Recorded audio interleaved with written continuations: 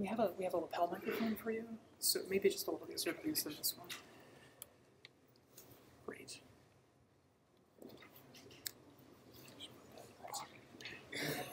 Thanks so much, Dr. Dan.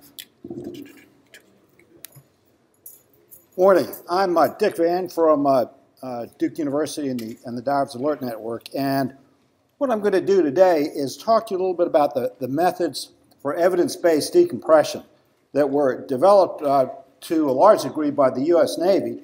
And then we'll consider how these might be applied to decompression safety in tunneling. Well, here are the topics. I'm going to do a brief history of some of the relevant issues in compressed air work.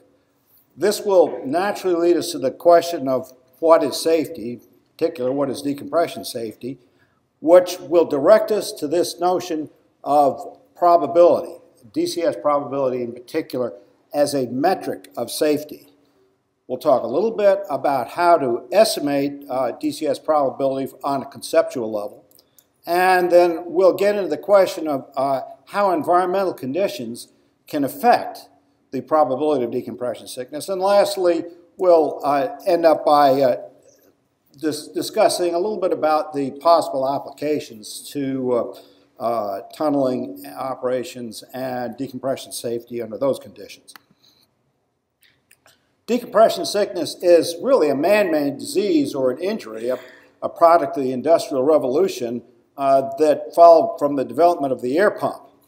Now, if you go back to the 19th century, there was a great many fatalities that would occur. And what I've done here is to show some of these early contracts here and the number of fatalities occurred, and I've lined them up as a function of the working pressure. And this is just a location and the years. And what you notice here is that somewhere between 26.4 psi and 32.4 psi, there started to be fatalities, all the way down to the very worst one, which was the St. Louis Bridge, the Eads Bridge, where there were 14 fatalities. Now, a fatality is an obvious endpoint. Even a casual observer will know that that's not something that you want to address. Decompression sickness is a little bit more subtle. It's generally self-limiting. It will go away. Sometimes it can be very serious. Sometimes it can be permanent. But most of the time, it would just resolve after a while. And on top of that, I'm going to jump a little bit ahead here, was the problem of decompression sickness and dysbaric osteonecrosis, or bone rot. And DON was identified later on as having a statistical association with decompression sickness. And this was work done at the Decompression Sickness Central Registry at the University of Newcastle upon Tyne. And what they did, and a lot of this work was done by Tony Evans, did a case control study, and they looked at 85 compressed air workers who had DON, and the controls were 426 caisson workers without DON. And what they found was that the strongest association of cases with the number of decompression sickness events that an individual had from exposures at greater than 2 bar gauge, or 29 psig. Well, this went back to looking at some of the very earliest exposures. As it turns out, over the past 20 years, the evidence of dysbaric osteonecrosis in divers or caisson workers with the newer procedures that are out there is much less apparent. And so it's not at all certain that it still exists. Now, I don't think that's been absolutely demonstrated for sure, but it doesn't appear to be a problem. And for example, they shut down the Decompression Sickness Central Registry at the University of Newcastle. The Navy no longer requires this, so it doesn't seem to be as though it's as much of a problem as it used to be. Well, let's look at a few of the compressed air codes. I'm going to focus. This is hardly going to be complete, but I'm going to focus on US and UK codes, and there are a lot of them in Europe, in France and Germany, in the Netherlands. And I want you to pay attention to a couple things here in particular. One, the incidence of decompression sickness, and two, the occurrence or incidence of dysbaric osteonecrosis. Now, as far as I could tell, the earliest code went back to 1922. It was in the US, it was a New York State code. And this was actually used up until 1969, as far as I know. And this was from a work of Eric Kinwall, who in Milwaukee, who reported a DCS incidence of 1.4%. But if he did an anonymous survey of the workers, he found it was closer to 5%. And of the people that he examined, about 35% of them had DON. The Brits seem to have gotten into the codes in 1936, and this was the Institution of Civilian Engineers. And I think this was such an unsuccessful code that it wasn't used very much. The one that appeared to be used, the next one that came online, was the Peyton and Damont tables. And I think the Tyne Tunnel was probably the first place it was used. An overall incidence of about 0.9% in 350 DCS cases. 15 of these folks that they checked had dysbaric osteonecrosis. Then in 1956, at the Dartford Tunnel, there was 6% DCS in 689 cases, working up to a maximum of 28 PSIG. Clyde Tunnel in 1958, 19% DON. Then the 1963, in the U.S., the Washington State tables came along. They were developed by Jerry Duffner, who was a retired Navy diving medical officer. And as far as I know, they were adopted by OSHA, and I think they may still be the standard. Some of you may have a better sense of that. They were used in Milwaukee. Eric Kinwall had medical supervision of that, and he found a 1.6% incidence of DCS. 33% of the workers that he looked at had DON. Then in 1966, the Blackpool tables were developed by Val Hempelman at Royal Naval Physiological Laboratory. And they were used here, just some of the numbers and some of the contracts. 1966, Dungeness, 0.7% DCS, 8% DON.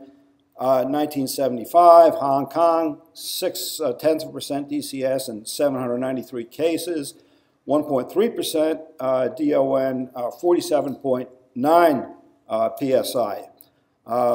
Lowscroft, 1986, 1.3% DCS, 15 cases, 29 PSIG, and then in Japan, 1997, 6.5% DCS from 92 cases, and that was at a higher pressure, 46.3%. Well, this is a very interesting case here, and this came out of the Tyne Tunnel in 1948, and this is the phenomenon of acclimatization. And you'll notice here that what I've plotted here is a percent DCS here on the y-axis is a function of the number of exposures, and this is basically the number of daily exposures. And there are three groups of men that fall pretty much on top of each other. And so you see that at your very first exposure, your DCS incidence is going to be 10 to 12%. And then over a period of several weeks, it drops off and it finally settles out here at around the mean of 0.9%. And the medical supervision at the time found that this to be totally satisfactory because the feeling was that 2% was the normal acceptable limit after the susceptible men or the girly men had taken themselves out of this line of business. So they felt very comfortable with this 0.9%. Well, you see this later on. They found that a number of these people went on and developed dysbaric osteonecrosis. Now, I should point out that none of these people in these three groups dropped out. So there were no dropouts that distinguish this data. Now, another issue here is that we've talked pretty much about the average DCS incidence for the entire contract. Well, that's an oversimplification, as this slide indicates. And you see here, this shows the DCS incidence as a function of the working pressure and also the working time.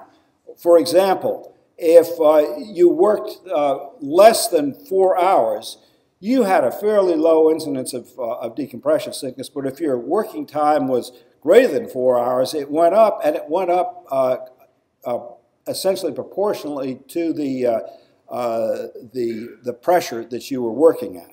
So this is not an ISO risk problem. It depends on what you're doing and when you're doing it. Acclimatization can be an issue, and the pressure and the time that you're working can be an issue as well. Now, the big improvement came along with the introduction of oxygen decompression. Actually, probably the first use of oxygen decompression was in 1908 by Bornstein in Germany. And then there was also more or less experimental work, although lots of uses of oxygen, around 14,000 decompressions, in the development of the Queens Midtown Tunnel in New York City in 1938. But then there was a fire in Japan in 1959 that resulted in 6 deaths. And we all know that oxygen is a fire hazard. And even though the Navy has been using oxygen for years and years, it really slowed down the introduction of oxygen to compressed air work. The next use that I could determine was in Germany in the Kiel Canal. They had 0.5% decompression sickness, they had 19 cases. And I want you to note here the working pressures here. This was 56 psi. This is a higher working pressure than we saw with those early codes. Now in Sydney, 1996, 0.4% DCS, 8 cases, 43.5% PSI. In the Netherlands, or Western Scheldt, 0.4%, and these were 5 cases, 60.9 PSI. Berlin, 0.3%, 1 DCS case, 51 PSI. Lyon, 0.1%, 3 cases, 47.9%. Berlin, 0.2%, 5 cases, 27.5. The Hague, 0.02%, 2 DCS cases, 20.5, rather low pressure there. And, but oxygen was not the only thing that was going on here. They got rid of decanting, or surface decompression, because that was associated with decompression sickness and bone necrosis. Fewer and shorter exposures, thanks to tunnel boring machines, for one reason. Better DCS reporting, better medical supervision, and improved operator training. What about acclimatization and dysbaric osteonecrosis? Well, when you start dropping your incidence of decompression sickness down so low, it can be pretty difficult to demonstrate acclimatization statistically. So it's possible that it's there, but it hasn't been demonstrated in diving. We haven't been able to show acclimatization to decompression sickness in diving, although we have been able to show that the bubbles that circulate through the venous blood do appear to undergo an acclimatization effect with multiple exposures in diving. So it may be that this is a very sensitive technique for measuring, call it decompression stress, not decompression sickness.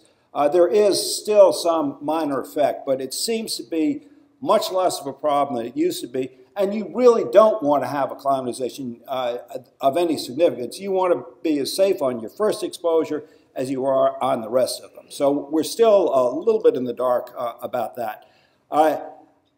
Once again, dysbaric osteonecrosis appears to be much less of a problem than it used to be. I don't know how well it's been examined in recent contracts, so that's a remaining uncertainty. Now, this brings us naturally to the question of safety. You look in the dictionary, safe means free from injury. Well, I mean, most activities have some risk of injury. You go driving in your car, we never think about that, we just do it. You know, getting out of bed in the morning, there's some risk of injury there. Staying in bed, there's got risk too. So the point being that safety is the acceptable risk of injury, where acceptability is determined by the probability and the severity of the injury. So clearly knee pain is going to be more acceptable than is paralysis, and a treatable injury such as knee pain is going to be more acceptable than a permanent injury such as bone necrosis. There are other factors as well that influence your choice of acceptable probability. If you have easy access to therapy, that's good. You may be willing to accept a little bit higher probability. If it's going to interrupt your work schedule significantly, then you want to have a lower probability. How does it affect worker morale? That could be a big question too. And another big one I think you all recognize is a concern for litigation. The bigger that concern, the lower will be your acceptable probability. And then efficiency. Clearly, no contractor wants to pay workers to decompress because that's not efficient. So you want to reduce the decompression time as much as possible, consistent with safety. Well, what probabilities have been considered acceptable in the past? I mentioned earlier the Institution of Civil Engineers in the UK, back from 1936. 2% was just fine after all the susceptible people have weeded themselves out. In 2000, U.S. Navy decided for themselves that 2% mild decompression sickness was okay, but they only wanted about a 0.1% serious. And bear in mind, the Navy has very good medical supervision. They have treatment readily available, and plus they have operational requirements that may lead them to accept a slightly higher risks. If you look at commercial diving in the North Sea, they were only wanting about 0.5% and of mild DCS, and no serious DCS at all. Well, everybody recognizes none is not really realistic, so just very low. If you look at the Gulf of Mexico, 0.1% mild DCS and 0.025% serious. Well, what's going on here? Why are these folks, particularly in the Gulf of Mexico? You got to guess that this may be that litigation is more likely in U.S. waters, and consequently they want to be quite safe. But what you should be getting right now is that DCS probability is really a metric of safety. And can we use this in order to define what we should be doing with regard to decompression safety? All right, the Brits have attacked this problem. You've seen this mentioned before, a LARP and a LARA. And this comes from a general consideration of risks, and it's an HSE report from 2001, Reducing Risk, Protecting People, HSE's decision-making process. And they go through in excruciating detail here.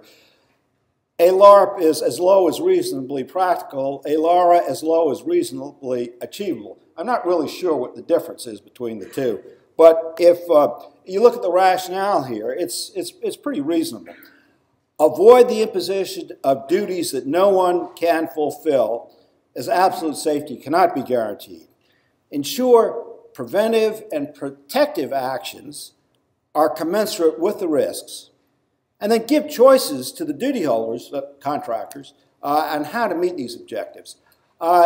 There's a lot of hand-wringing in this report, a lot of detail on how to go about this.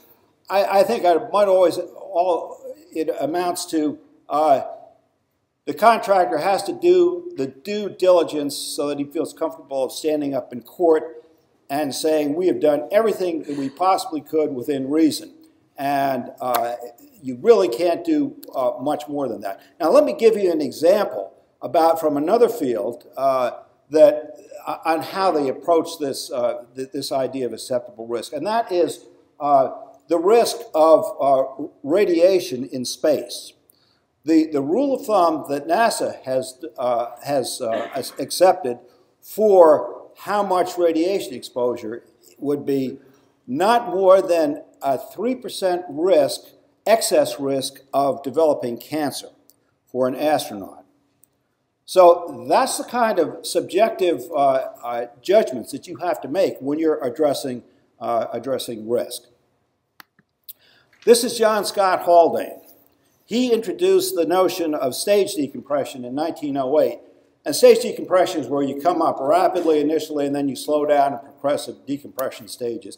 And this was really responsible for eliminating virtually all of those deaths that occurred in the 19th century and getting rid of a lot of the very serious decompression sickness and a lot of the milder stuff too.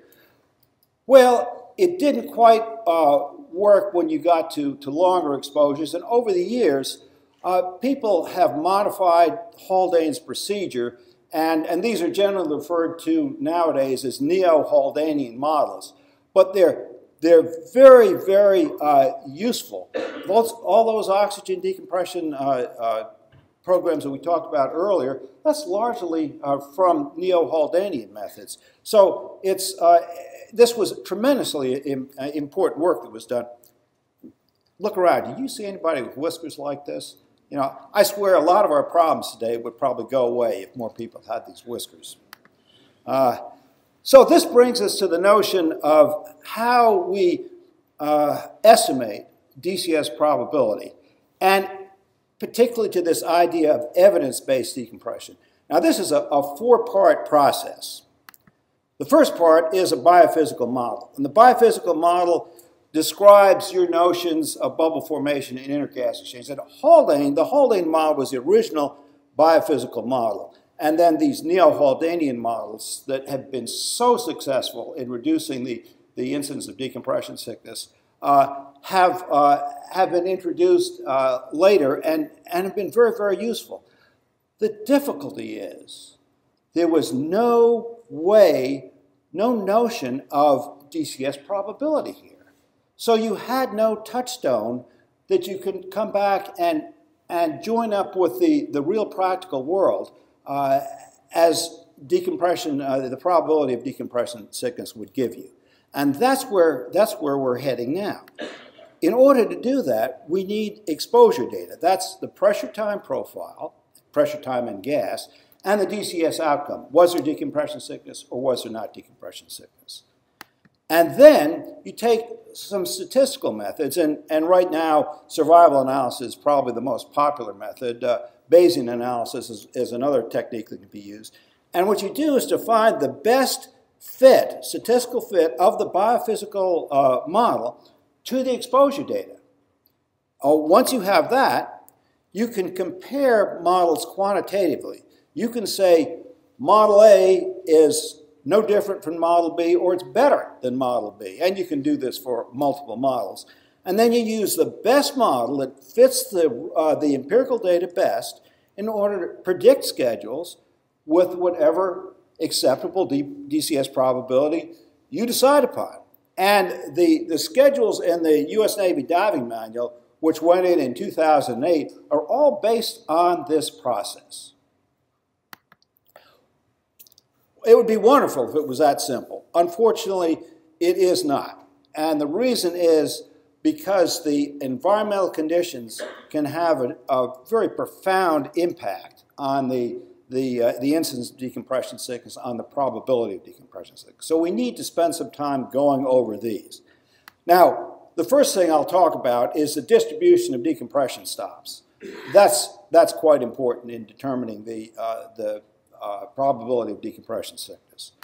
Next, we're going to look at a few effects that have been studied experimentally that affect blood flow. And that includes temperature, immersion, and exercise. And the reason this is important is because blood flow or perfusion controls nitrogen uptake and nitrogen washout. But this is a little subtle, as you will see. Nitrogen uptake occurs while you're working pressure. Nitrogen washout occurs during decompression. So you have to be on your toes to think what effects these are going to have. Another thing that we discovered is that exercise promotes bubble formation. So exercise can affect both blood flow and it can affect bubble formation. And this can work against you. So you have to be cognizant of this. But remember, the principles are general, the environments are not general. In other words, what we need to do is focus on how the physiological part effects of the environmental conditions will alter the risk of decompression sickness through bubble formation and through inert gas exchange. And then we need to be able to use these to our advantage to make our work safer for both the compressor worker and also the contractor. All right, this is an example of a comparison of two decompression schedules and to look at the distribution of decompression stops. And this is work done by Wayne Girth down at the Navy. And the question here, this is a dive to a depth of 170 feet of seawater for 30 minutes. And these are two decompression schedules, and you'll notice the distributions of decompression time are different. The total decompression time is the same, but one has deeper decompression stops than the other. And this is it's still a common idea in recreational and technical diving. The deeper decompression stops are better than shallower decompression stops, once again, in the context of diving. Well, what did you find out? As the results came out, it was safer if you decompressed with the shallower stops. And you can see there were almost 200 trials of each one of these dive profiles, and that's a very, very strong statistical test that shows which one of these better. Now, that doesn't mean that we know what the optimal path for decompressing is. It might be different from either one of these, but for a comparison of these particular two schedules, there was no question at all. Now let's look at the issue of thermal state in DCS, and this also was work of Wayne Girth down at the Navy Experimental Diving Unit. What they did was to look at a dive to 120 feet for bottom times of 25, 30, 50, or 70 minutes. And they used multiple bottom times because initially they didn't want to subject the experimental volunteers to too much risk of decompression sickness. And you'll see how this plays out. And they explored two temperatures, cold of 80 degrees Fahrenheit and warm 97 degrees Fahrenheit. And I should say that every one of these dives had the same amount of decompression time, 91 minutes. Now you might say, 80 degrees, hey, that sounds toasty warm. Well, if you're at rest for 91 minutes, you're going to get mighty chilly sitting there in 80-degree water. So that made a big difference. Now, another issue here was the interaction between exercise, exposure suit, and water temperature. In order to make this as simple as possible to interpret, they had their volunteers wearing just swim trunks and T-shirts. So they were exposed, their skin was exposed to the water temperature. And that got rid of the effect of any kind of exposure suit.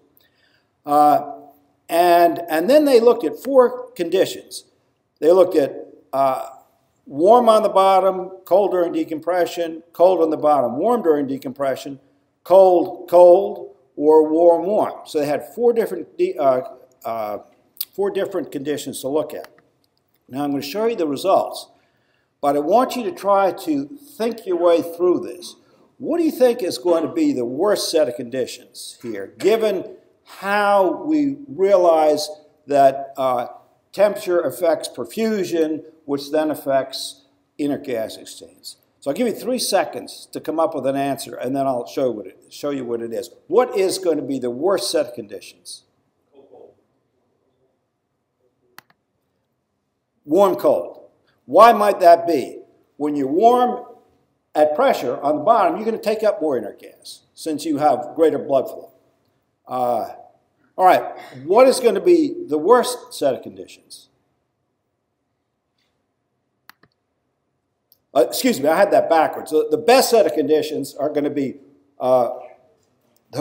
cold, warm. The worst set of conditions are going to be warm, cold. And you can see here that the warm, cold, they didn't get move up beyond 30 minutes because they had about 20% decompression sickness.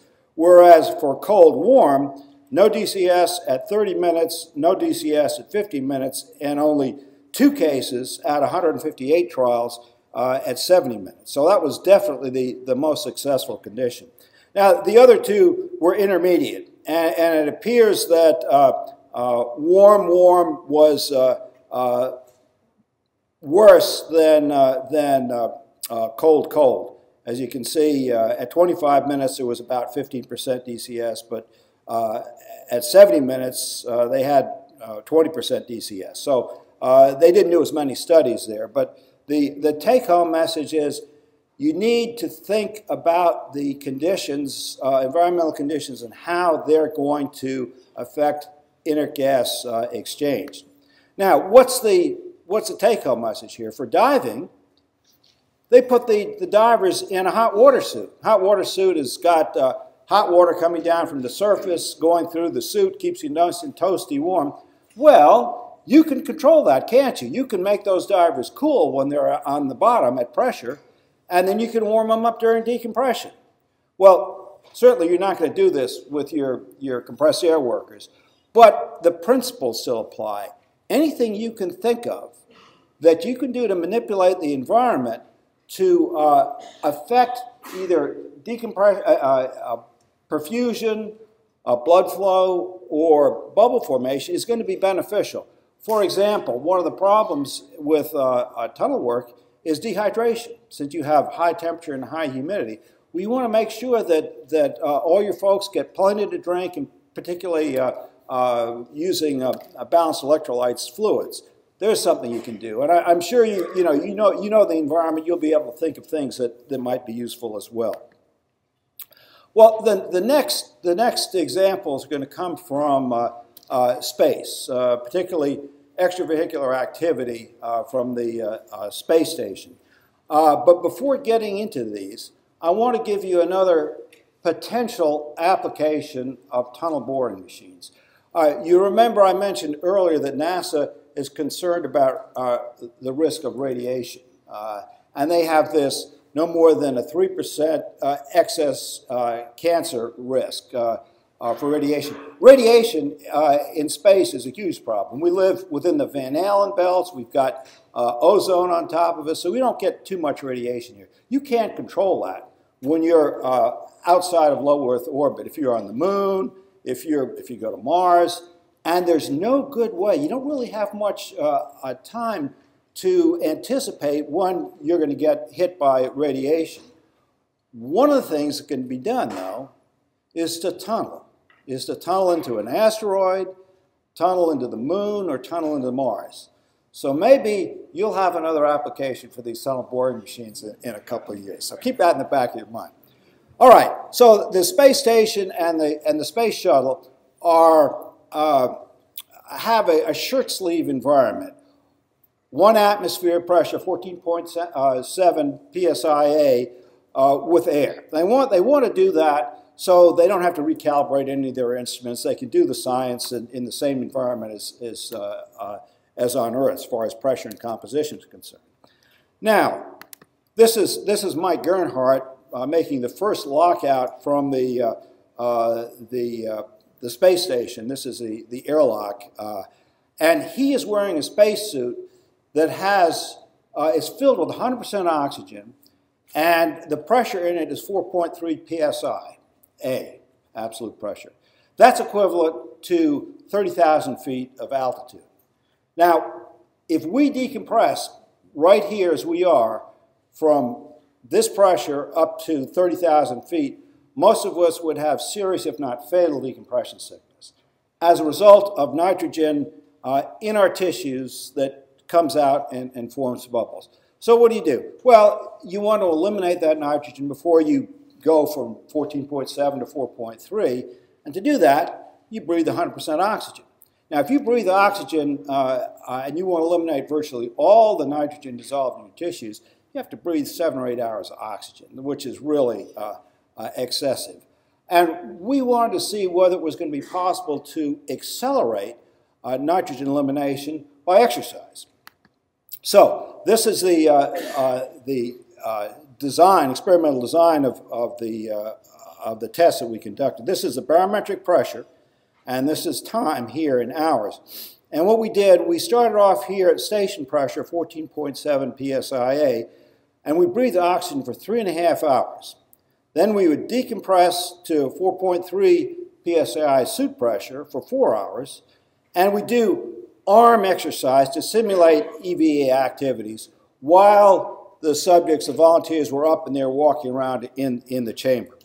And the experimental conditions were during the oxygen pre-breath, we had the subjects either at rest or doing light exercise. I mean really light exercise, only 25 watts, which is not much more than moving your arms and legs.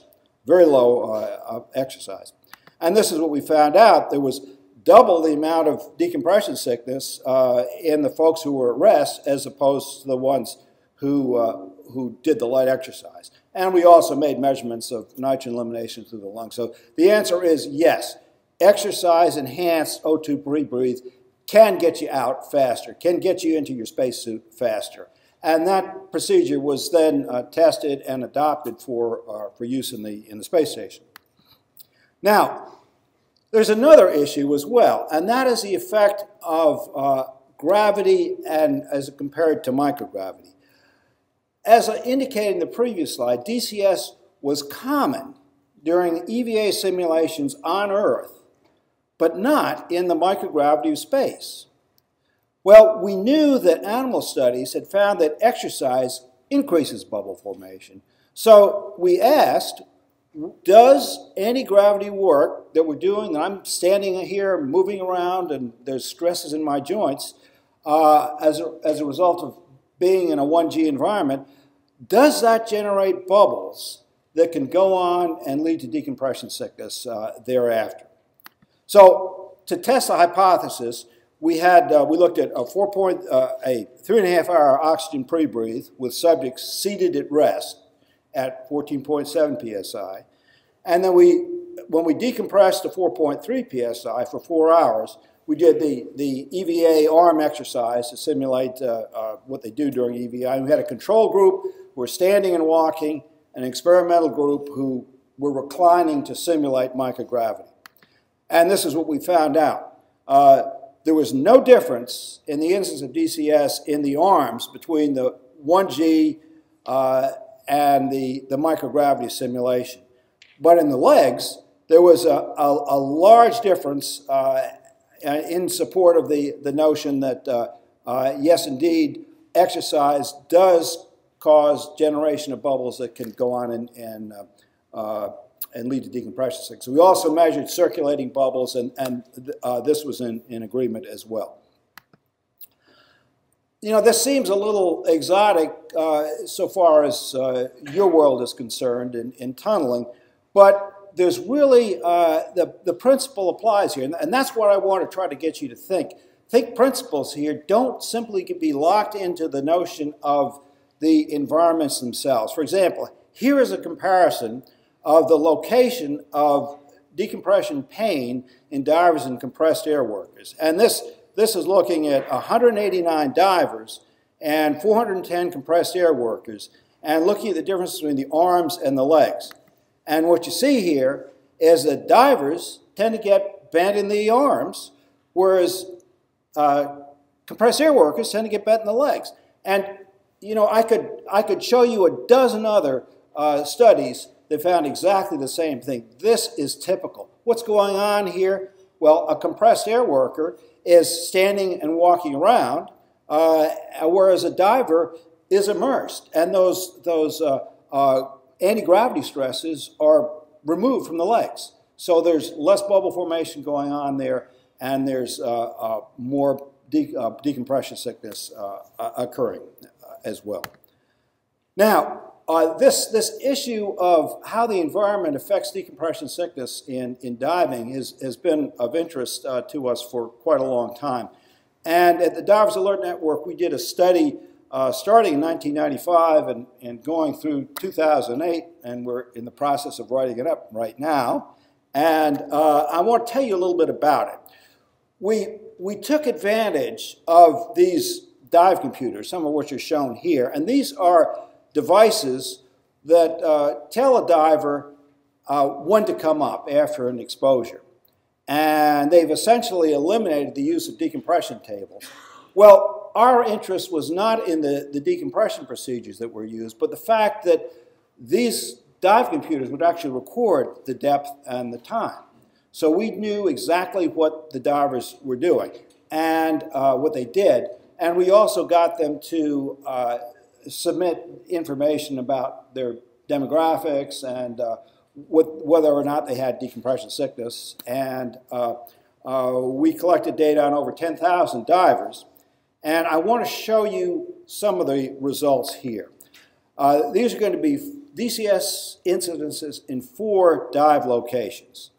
Now, one of the locations was what's known as liveaboard dive boats. This is the ultimate diving vacation. You get on a luxury boat for a week, and you do 3 or 4 dives a day. You eat well. It's temperate waters or tropical waters. It's sightseeing. You just very leisurely, very not stressful at all. People take your tanks off your back, so you don't do any work. And it's quite expensive, but it's really, if you're a diver, it's a fantastic vacation, so I am told.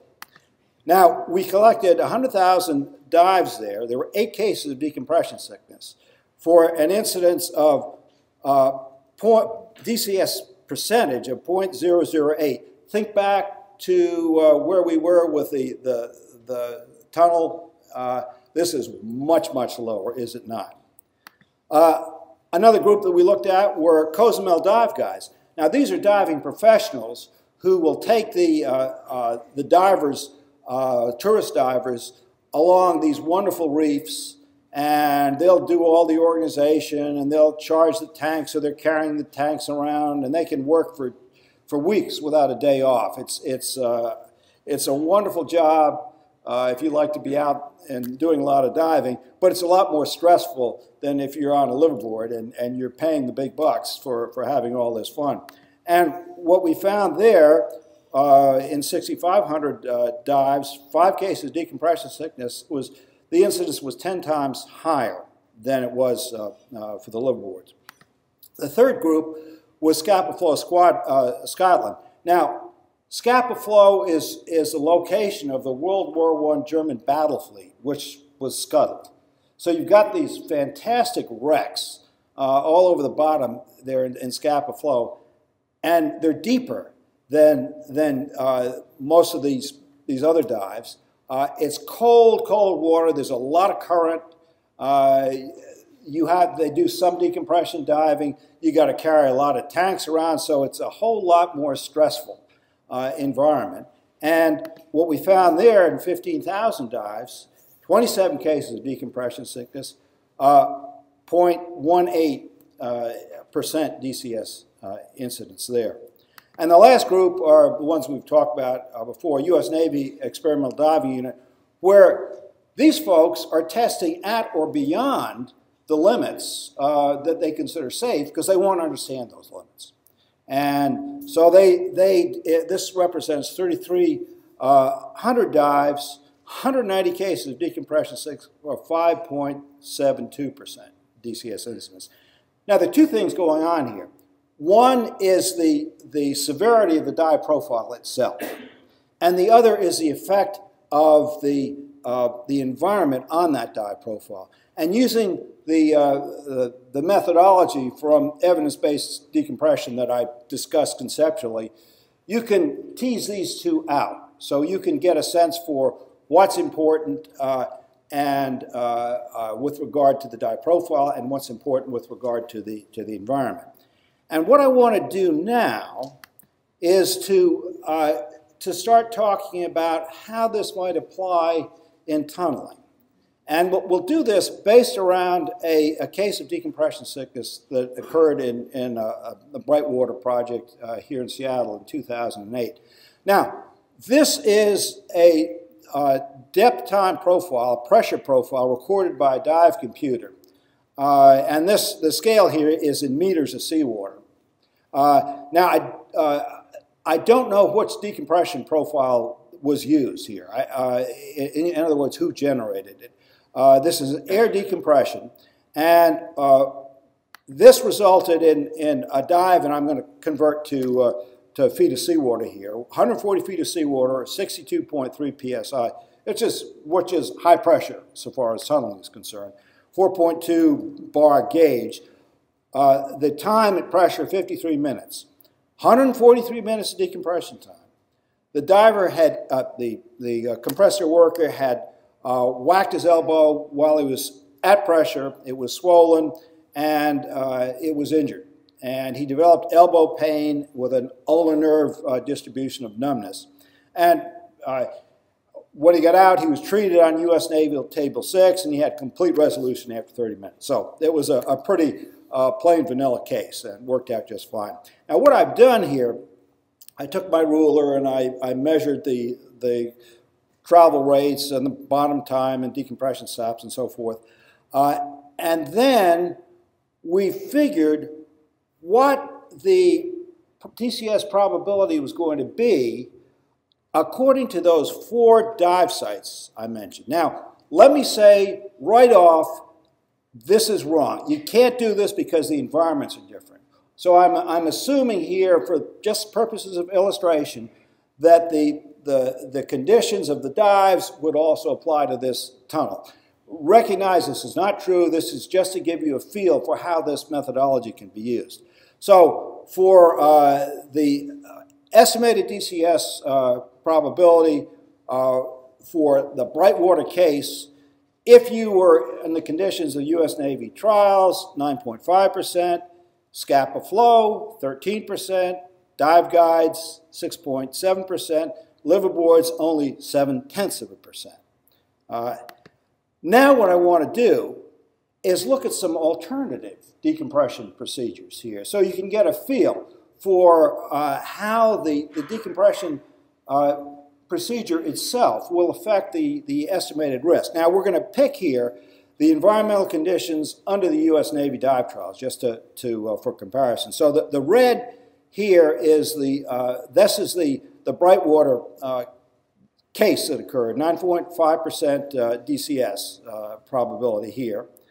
And here's where it ends up, total time of about 194 minutes. And we're going to compare it to 2 air decompression tables. This is 8.2%. This is the 1957 U.S. Navy air table. And look where this is. This comes out right here with decompression time, a total dive time of 150 minutes. That's good, what, 50, 60 minutes shorter than Brightwater, the Brightwater table. Why would that be? Well, if you look at the shape of the decompression procedures, one would conclude that these deeper stops here are allowing the individual to take on more inert gas, therefore resulting in a higher probability of decompression sickness than would be the case for the 1957 U.S. Navy schedule. Now, if we look at the new Navy schedule from 2008,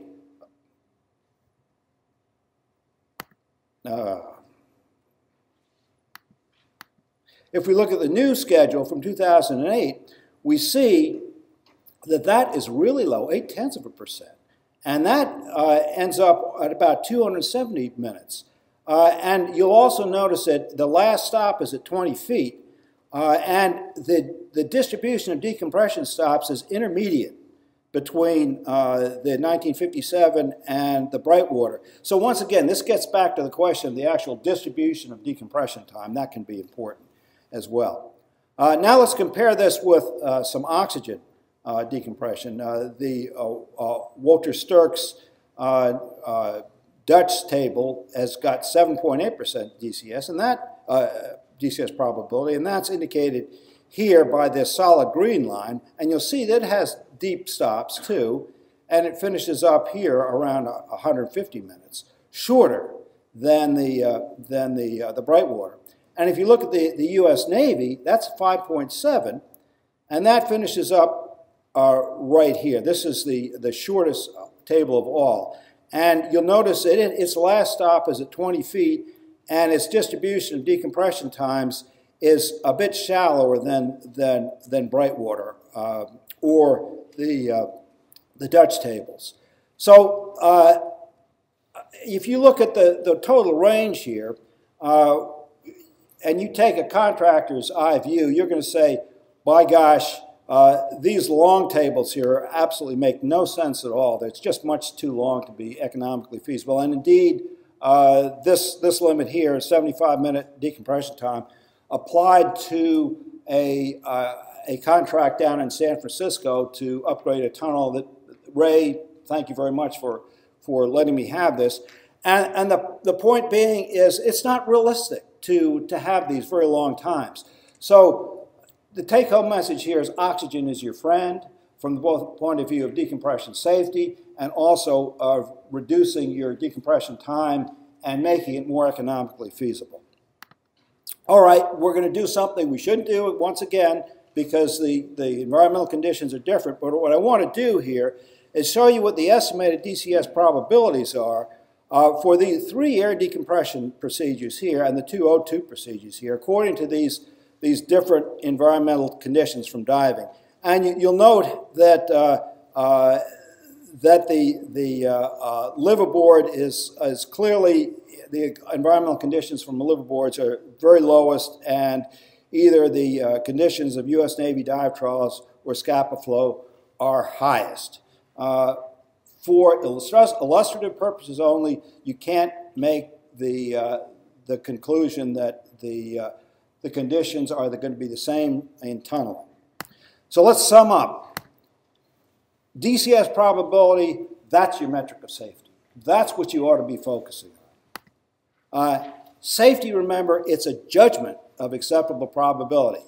We can put quantitative numbers to it, but ultimately, as we heard in the very first talk, you have to assess the risks and decide what you feel is acceptable yourself. You need exposure data, pressure time profiles, and DCS outcomes, but you need them for the environmental conditions that are relevant here, because these affect bubble formation and inert gas exchange, and they can do so in, to some degree, predictable ways that we can understand.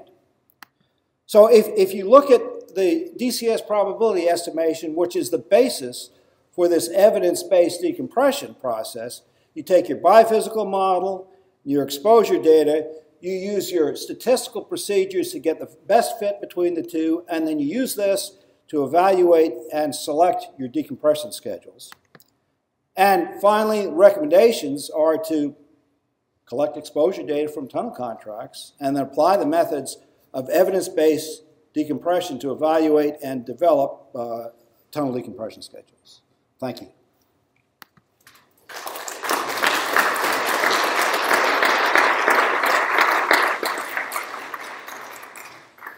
So thank you so very much, Dr. Dan. And I'm sure there's